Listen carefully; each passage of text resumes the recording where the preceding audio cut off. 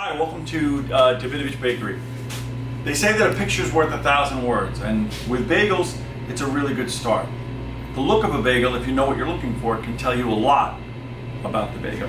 Today we're going to compare a Davidovich Everything Bagel to two prominent local bagel store bagels. Your Davidovich Bagel is here on the right, two competitors on the left. Before we even discuss the ability of taste, let's look at one of the #1 things that you're going to look at in an everything bagel, and that's seating. These bagels were selected randomly by bagel store staff. Bagel number 1. I would say that the seating on this bagel appears to be somewhat almost incidental. Doesn't even appear to be. It looks like a plain bagel that some seeds may have fallen. Not necessarily true value for when we walk into a store. Bagel number 2 is healthily seeded. It has a nice amount of seeds, but if we look carefully, we see that it's basically poppy seeds. It's basically a poppy sesame bagel more than an everything bagel, but to its credit, it is healthily seeded. Now we take a look at the Davidovich. This is again a Davidovich that was just pulled out of the bin, randomly selected.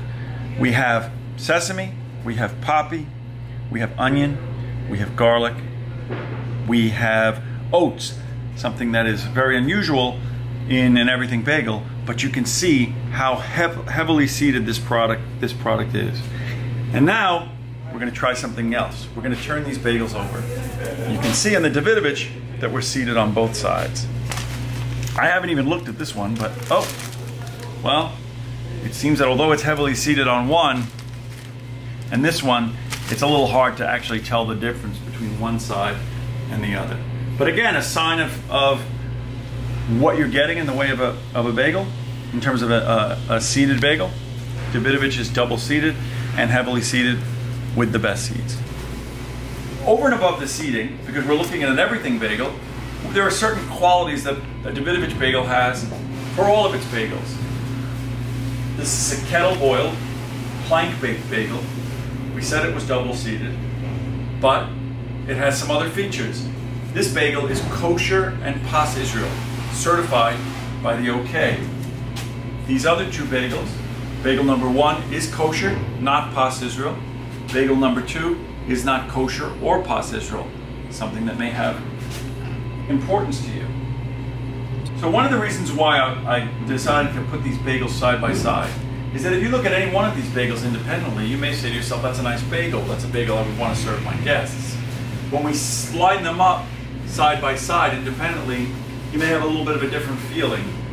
Certainly, bagels 1 and 2, they don't really compare to Davidovich, and we haven't even gotten to the texture and the taste yet. So let's go into cutting these bagels, and let's see what that reveals. So I have my knife, and I'm going to cut bagel number 1.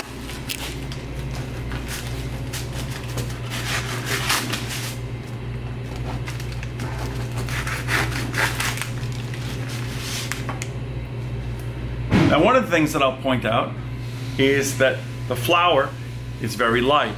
It's very white. It's what we would consider to be bleached flour. Davidovich never uses bleached flour. We only use unbleached, unbromated flour. Let's see bagel number 2.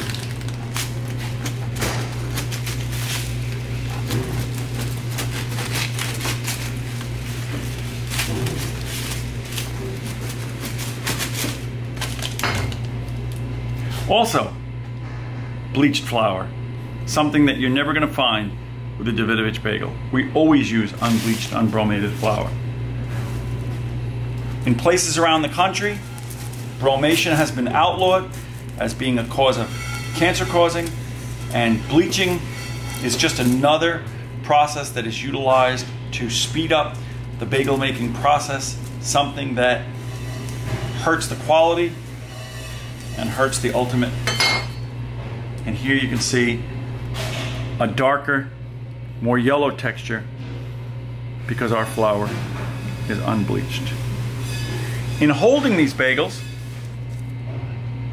I'll tell you something that's very interesting, which is this bagel is a dense bagel, crisp on the outside, chewy on the inside.